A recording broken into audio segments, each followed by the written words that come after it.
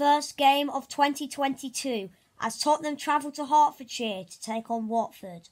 Yes guys, welcome back to another video on the channel, and today it is the first game of 2022. Obviously, today we take on Watford, who have lost the last 5 games in a row. So if we don't win today, what is going on? But yeah, just want to say Happy New Year to everybody. And yeah, this is the first video of 2022, so I know. But let's hope this year will be a good year. So yeah, let's get into the video. Alright then, so let's have a look at the form coming into today's game at Vicarage Road. So Tottenham, we have a draw, win, win, draw, win, and a win. So we've done quite well recently. Obviously, we are unbeaten in our last 6 Premier League games. We've got 4 wins, and then we have 2 draws against Liverpool and Southampton. Obviously, after this, for us, obviously we play Chelsea in the Cup. So that will be a big game, obviously, as that means we are 2 matches away from Wembley. So yeah, if we can win this game today, hopefully the confidence should be high coming into the Chelsea game. For Watford, this is their form coming into the game. So Watford have a loss.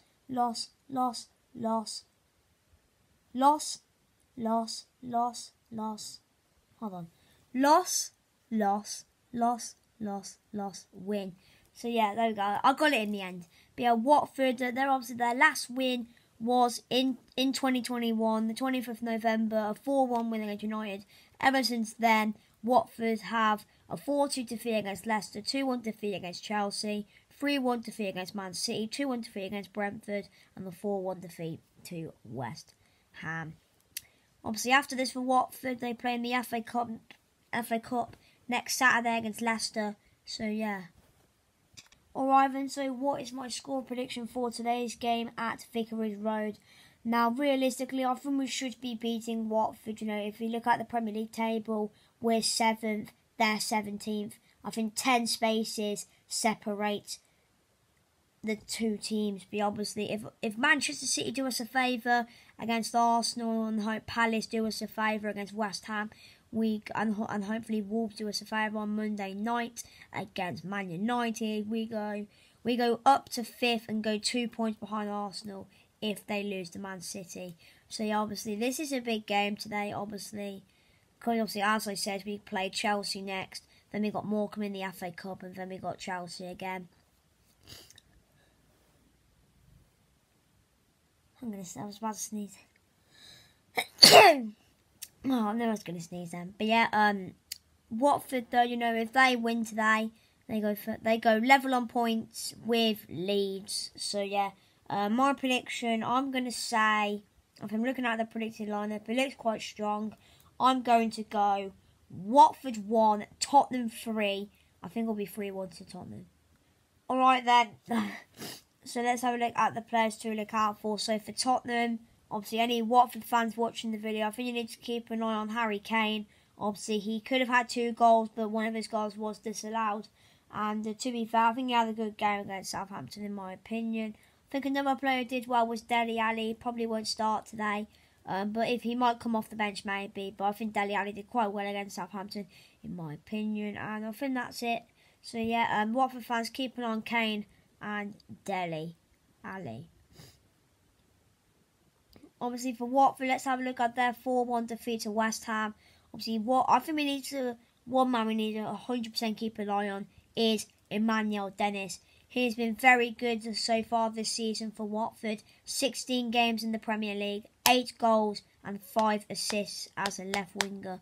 But recently he has been playing up front, and obviously he scored inside 4 minutes against West Ham. I think another player to keep an eye on is Josh King. He's been doing quite well too. And it looks like that Juraj Kuka, the Slovakian international, did quite well against West Ham too. So we need to keep an eye on Dennis, King and Kuka. Alright then, so it's time for my predictive lineup to take on Watford this afternoon at Vicarage Road. So in goal, it has to be Hugo Lloris, obviously.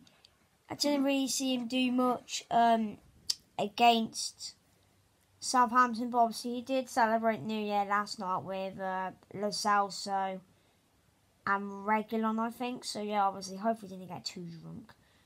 So yeah, but yeah, the recent goal, Sanchez, Darwin, Davis in the back three. Obviously, they did alright against Southampton. Didn't really see them do much. But yeah, right wing back, Emerson. Obviously, he did come off for Doherty, and obviously that's probably because we literally played Palace, and then 2 days later we had Southampton. So I don't really blame Conte there. So Emerson right wing back, two in the middle of Højbjerg and Skip. I think Winks played against Southampton. So yeah, I think he replaced Skip. So I think Skip will come back into the team for today's game. Then left wing back, Reguilon. Obviously, he was another player who celebrated New Year last night with Lloris and Lo Celso. So hopefully he didn't get drunk. And yeah, hopefully, let's just pray that. But yeah, then front three of Moura, Kane and Son. And Kane obviously scored against Southampton. Sonny had a few chances. Moura, he did come on for Dele Alli. Didn't really do a lot. But yeah. So yeah, my team is Lloris, Sanchez, Dyer, Davis, Emerson, Højbjerg, Skip, Reguilon, Moura, Kane and Son. So I hope you enjoyed the video. Smash a like, subscribe, and I'll see you in the next video.